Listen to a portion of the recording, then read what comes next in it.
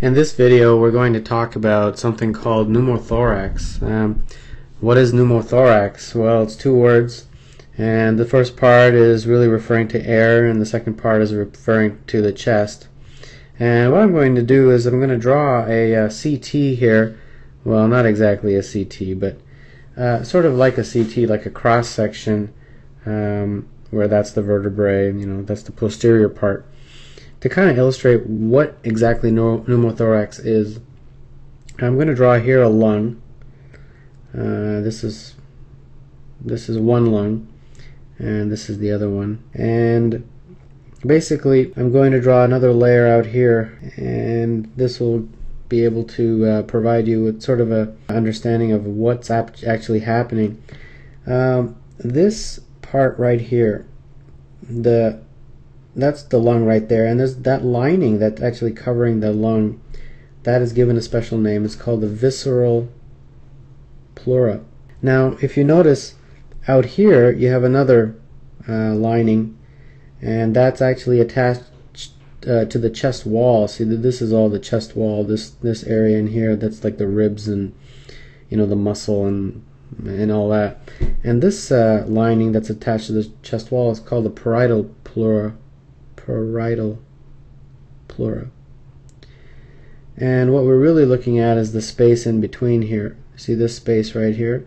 And that space is given a special name. That space is called the pleural cavity. And pneumothorax basically is air inside the pleural cavity. That's essentially the definition of pneumothorax. And when you have this air inside the pleural cavity, what it does is, I'll just erase a little bit of the lung here. When you get a lot of air inside, it causes the lung to sort of collapse. And if we have, I guess the red color represents air, not exactly the best color to use, but if it represents air, that's essentially what's happening, is that the air will start to make the lung collapse, basically. And I'll show you a chest x-ray later on, but I wanted to show you a cross-section first to kind of illustrate what's happening, where this is the lung, these are the lungs. Alright, well, let's talk a little bit about the definition of pneumothorax first. There's actually 5 different types. Well, there's probably more than 5, but let's just stick to the first 5.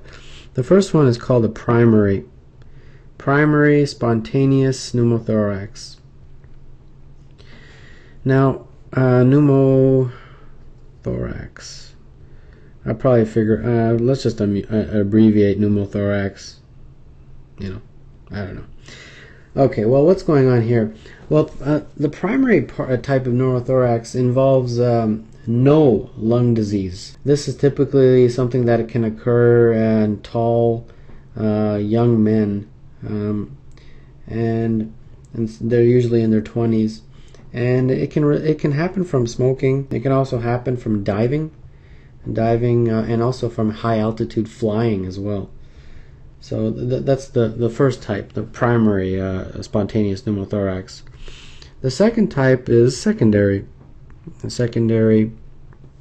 spontaneous pneumothorax. Now, what's going on here? Well, this is with lung disease. This is somebody who has some underlying pulmonary disease.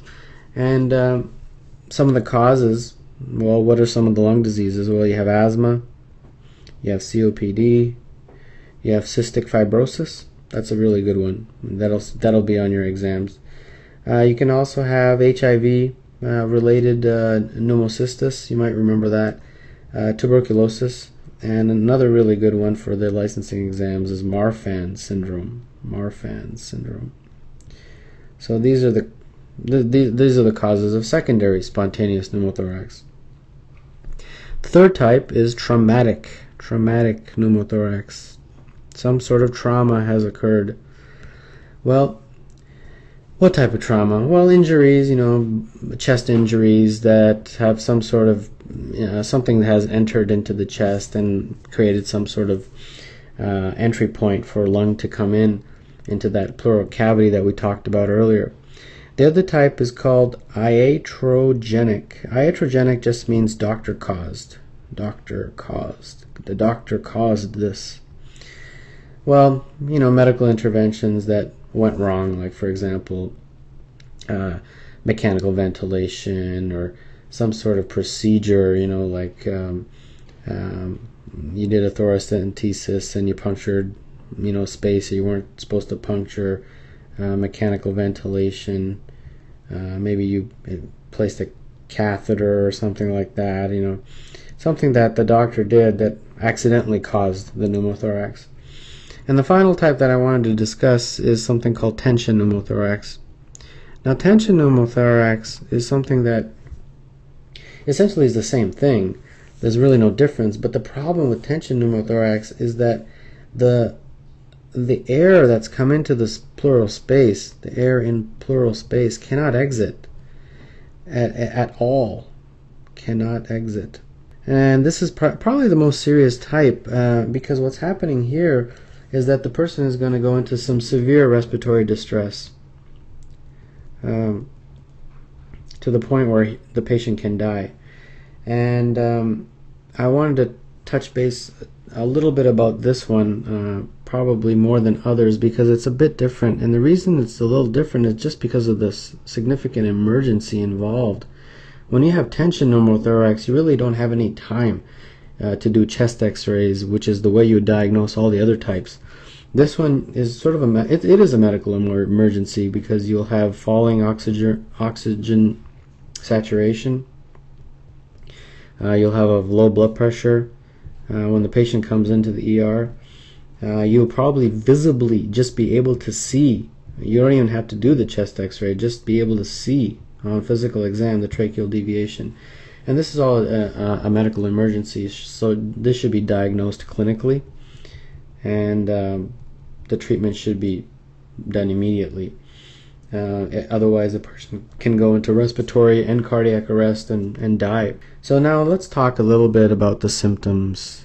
We touched base on a little bit about the symptoms, but let's talk a little bit more. The symptoms of pneumothorax. When somebody has pneumothorax, what are they going to have in terms of symptoms? Well, as you can imagine, difficulty breathing, you know, dyspnea. Another thing is pleuritic chest pain. Pleuritic chest pain. Pleuritic just means when a person breathes and they're going to have pain. Well, there's many other types of pleuritic chest pain, but pneumothorax is one of them. Another thing is when you listen to them, when you listen to their lungs, there's going to be decreased breath sounds on the affected side. That's kind of, you know, pretty obvious. And you know, those of you who percuss, you know, a patient's lungs, you'll see that on percussion there will be a hyperresonance. So those are some of the symptoms of pneumothorax.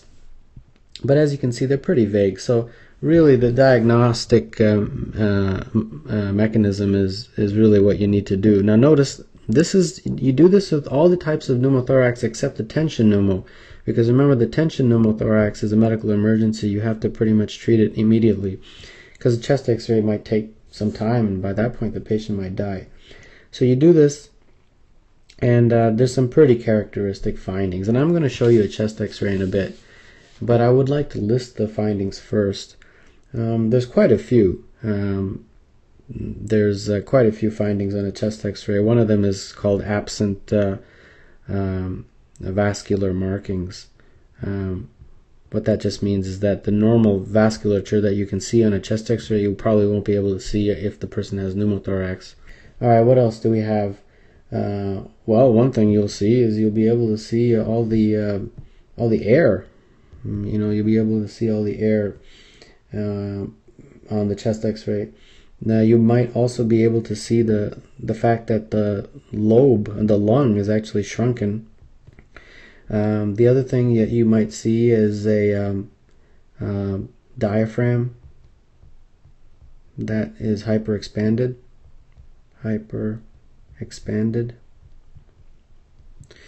Another thing you'll see is the tracheal deviation I talked about a little earlier. Deviation. And then another thing called a mediastinal shift. And I'll show you a chest x-ray in about a few seconds. Alright, so here we go. Just when you thought I'd never show you a chest x-ray, here's one. Alright, so this is your chest x-ray of a pneumothorax. And let's see if we can sort of pinpoint most of the stuff. Well, this part right here, this whole thing, that's basically all your air. And this is a pretty obvious chest x-ray. There's so much air in here that you can't even actually see the lung. If there was a lung that was, let's say, partially collapsed, it would probably look like that. But in this chest x-ray, you can't even see it. What else is what else can you see on this chest x-ray that's diagnostic of pneumothorax? Well, take a look at that right there. That's the trachea right there. Do you see how it's curved? It's not supposed to be curved, right? And that's what you call the tracheal deviation. Tracheal deviation. Now, what else can we see? Well, look at this heart. Look at this whole section here. Is the heart really supposed to be that far out? No, and did you notice what's happening there? There's basically a shift, and that's what you call the mediastinal shift. Because of that air, everything's being pushed to this side, you know. And like I said, there's many other things that you can probably see or not see on a chest x-ray with a patient with pneumothorax. So finally we get to the treatment. How do you treat this? How would you treat a patient with this? Well, like I said, in the tension pneumothorax, you have to immediately go to the treatment. But in the other types, you can do a chest x-ray first. But regardless, the treatment is the same. It involves needle decompression. What that means, in layman's terms, is you stick in a needle and you allow the air to exit. And what's important really for exam purposes is where do you stick the needle. So if this is the front of a patient and these are the ribs, you know, this is your first rib, second rib, third rib, fourth rib, fifth rib, 1, 2, I'm just labeling the ribs. And then this is the person's clavicle, right? Clavicle. There's a space that you're supposed to put it. It's called the second intercostal space